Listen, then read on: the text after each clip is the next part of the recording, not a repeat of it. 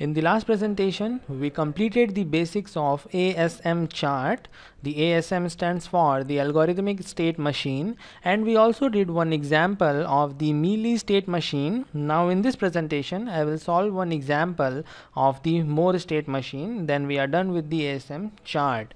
Here you can see the state diagram, and as the output is written inside the state, it shows that the output is only dependent upon the present state, and we already know the difference between the Mealy and the Moore state machines. In Mealy, the output is the function of the present state as well as the input, but in Moore state machine, the output is the function of only the present state, not the input. That's why we write the output inside this circle, and we will try to develop the ASM chart for this state diagram here.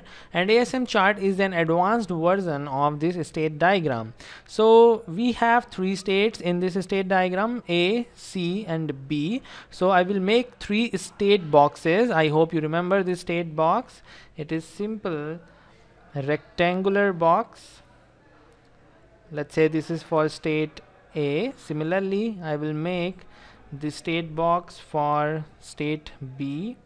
This is for B, and finally we have the state box for C.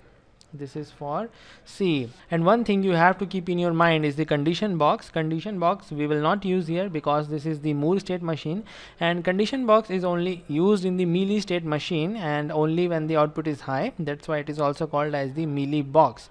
So definitely this is going to be easy for us, but there is one thing that you have to care for is the input. The input is 2-bit here. Let's say input is X, Y. This is the 2-bit input, and output is Z.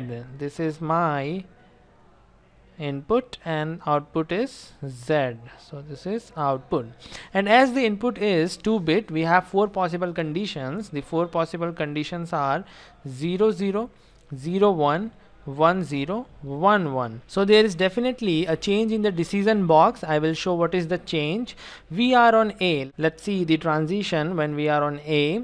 If the input is 0, 0, it means we are going to be on A. Before that, I have to give 2-bit input X, Y, and the decision box will look something like this. This is X, 0, 1. Now I will use Y here.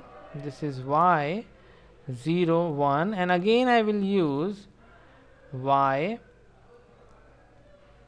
0, 1. You can see when X is 0, there are 2 possibilities for Y, 0, 1. That's why when X is 0, I have used Y, so that I have 0, 0 and 0, 1. Similarly, when X is 1, either Y is 0 or 1. That's why again we have to use Y here, and it gives us 1, 0 and 1, 1. So this is the way to make the decision box when you have the 2-bit input. So this is a new thing to learn.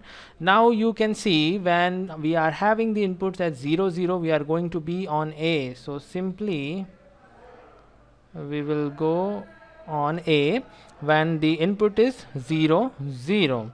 Now let's see when input is 1, 1, what we got. We will transit to C.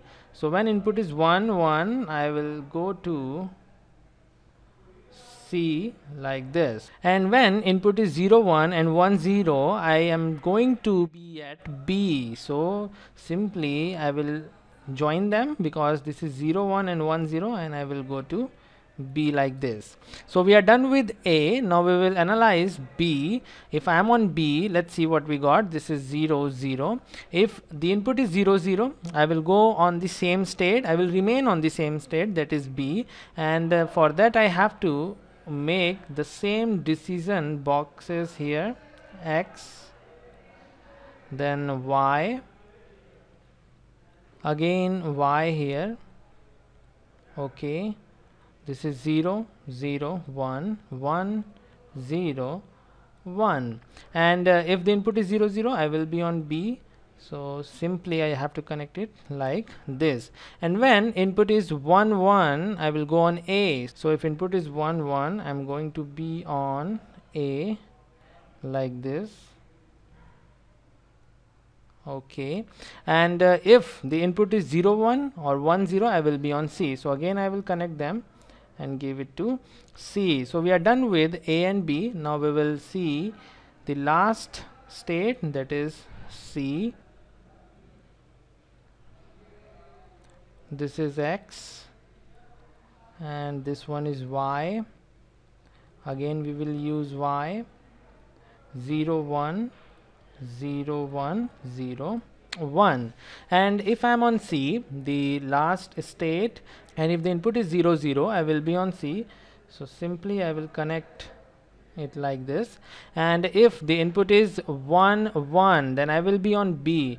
So I will go on B like this if input is 1 1, and if input is 0 1 or 1 0, I will go to A. So I will simply connect it like this. Okay, I will rub this extra part. So you can see I have completed the ASM chart for the more state machine, and it's very simple. We have learned two things. The first thing is we have to write the outputs Z inside this box. Z is equal to 0 and Z is equal to 0, because this is the more state machine. And the another thing is, if the input is of 2 bits like XY, then we have to make the decision box like this to cover all the 4 possible conditions. So this is all that you have to do when someone asks you to make the ASM chart for the more state machine. I hope it is clear. If there is any problem, you can ask in the comment section.